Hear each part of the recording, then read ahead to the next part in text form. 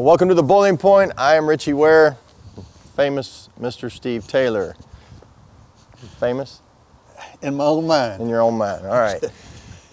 If you love our videos, we would love for you to like and subscribe. It helps out with all the algorithms out there on YouTube, and we're providing a lot of content for you, and if you could help us out, we'd appreciate that.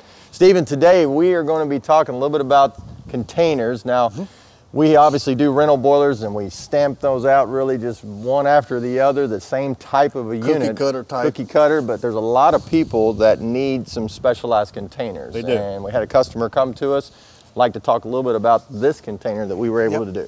This was a Lockheed Martin job down in Florida. Gary Yon with Yon's Boiler, Gary and Corey brought this project to us, and they sent us a drawing of a unit they had. And we took a look at it, and they wanted us to replicate what they had. Yeah. Well, we took a look at it, and it was not user-friendly at all. Yeah. I mean, the way it was designed was going to be really hard for people to operate, from to maintain, from to hook up and unhook, transport it around. Everything about it was just wrong. It wasn't built for what they wanted to do. Okay. So I went through and redesigned the whole thing for them, sent it down to them.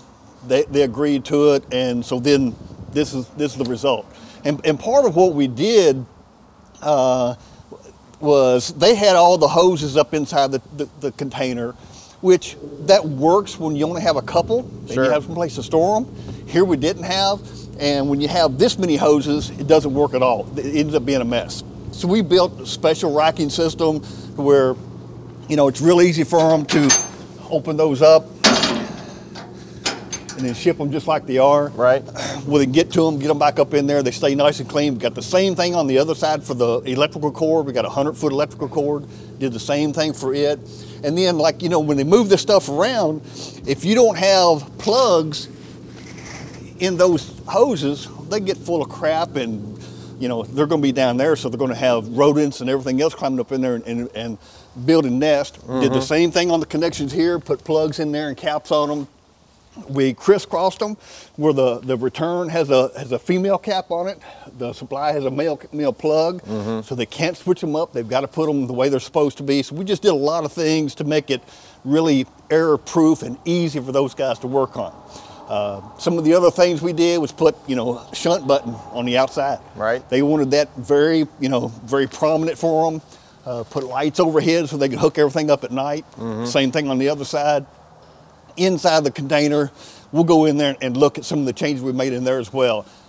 Fuel oil tank in the front, double wall UL fuel oil tank.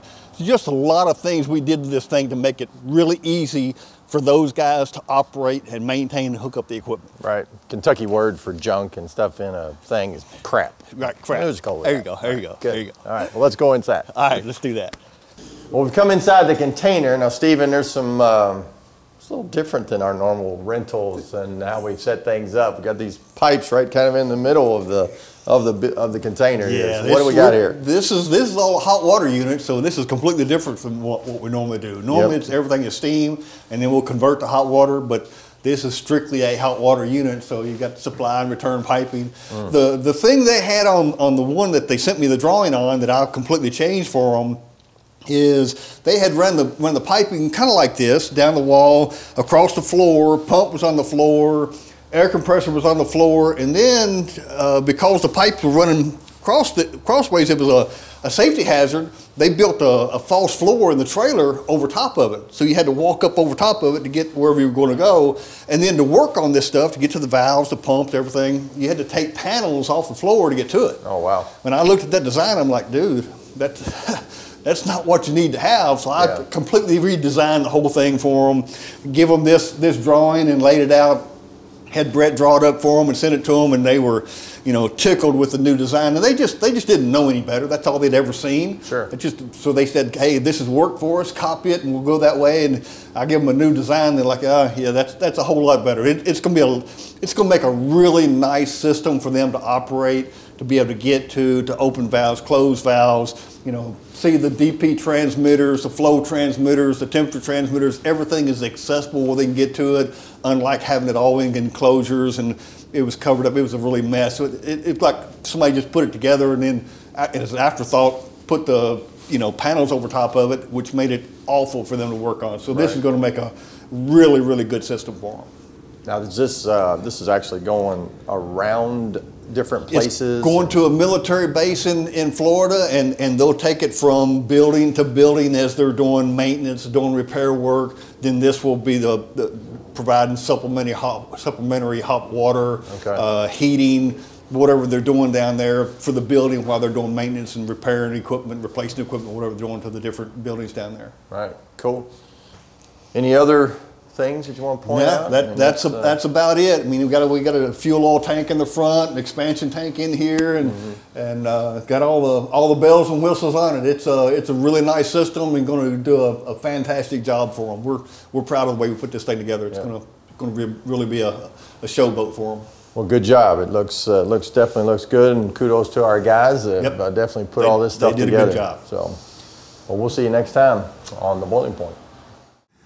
Well, it's a great container and a great piece of equipment. Of course, the Victory Energy boiler and Pyre Flame burner, so super vendors that we represent, and we're very proud to represent them, and they provide some outstanding equipment. Appreciate Stephen sharing some knowledge with us. You can see that we can actually do some different types of containers. It's not always that we build a container and it actually just stays in a spot. This one is actually running around a base like he was talking about. Well, it is 2021, and I hope that you had a great New Year's, and we have a good new year in 2021 as we have left 2020.